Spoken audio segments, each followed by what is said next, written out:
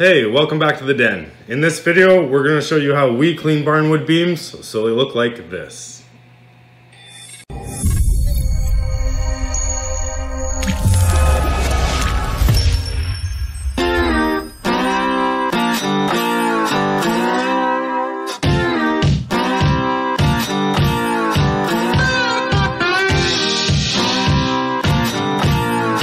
The beams that we source, salvage, and reclaim originate from old barns and outbuildings that dot our Manitoba prairie skyline.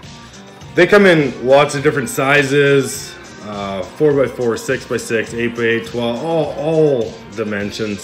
Some heavy, some light, all different kinds of wood. And some of them come from buildings like these, where you're like on the outside, this doesn't look like much, but wham, on the inside you got a ton of nice mantles. And something with the most unique character around.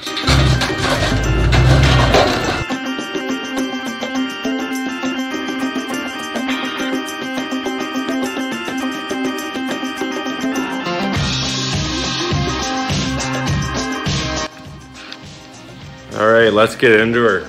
How to clean beams, barnwood beams.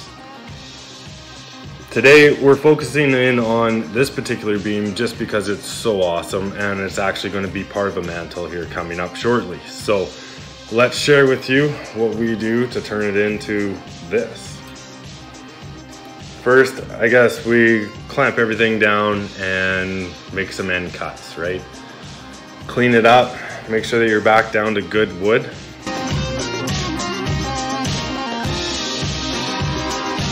Man, that beam even looks cool on fire. Look at that thing.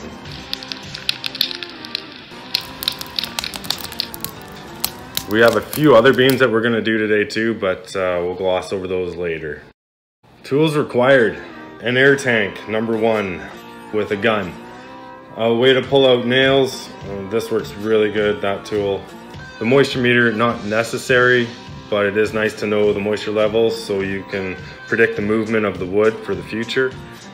There's lots of different brushes. We just threw in some nylon ones in there just to show you that you know, there is other variations that you can use.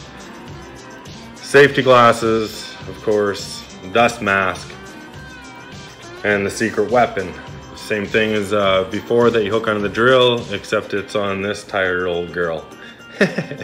Tell you what, that little unit there has done thousands and thousands of feet of barnwood cleaning. Love it.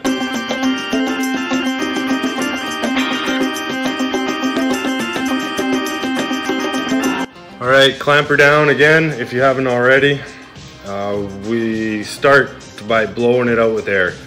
100 PSI, 110, somewhere in there, and just clean. Let the tank recharge, clean some more until we get like the most of it. And what we're looking for here is like to try and get rid of the loose stuff so it's not flying around as much. That's why we're doing this outside. This can be done inside, but my lord. Anyways, we're looking for, you know, metal objects, just visual. I guess later in the further steps, we'll use a metal detector depending on what we're doing with this wood. But for this case, you know, we're just looking for it, pull them out that are visible.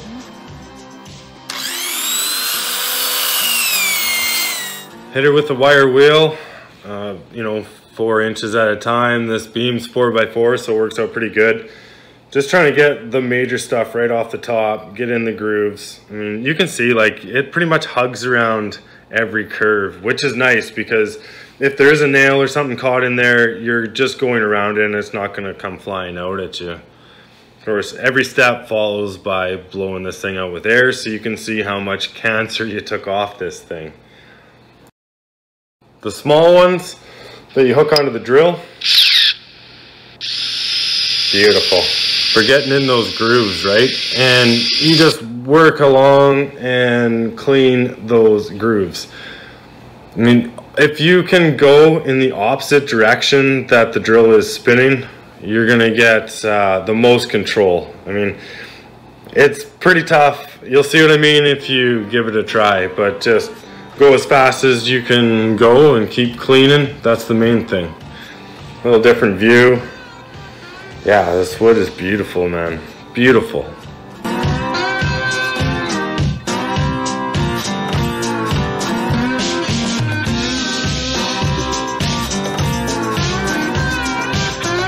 Switch her out, put in the small.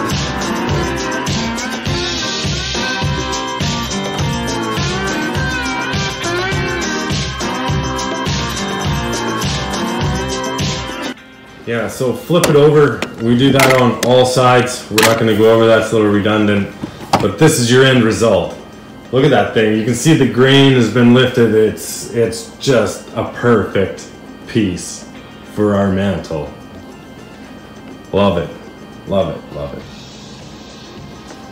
So the other beams, you know, may be a little quicker because they're more, I guess, a flat or smooth surface. So yeah, they're relatively quick. Take off as much gray as you want. Make sure you get that dirt. But you know, they're all kind of rugged and rustic in their own way. Once finished, we're ready for the next step. That's all for today, but I mean, the next step is going to be sanding, and that's more palm sander and something you hook onto your drill as well, of course. Yeah, checking that moisture level in these things. Yeah, do it anytime. I mean, that's ideal. But we can get into that another day. For now, your finished product. Perfect.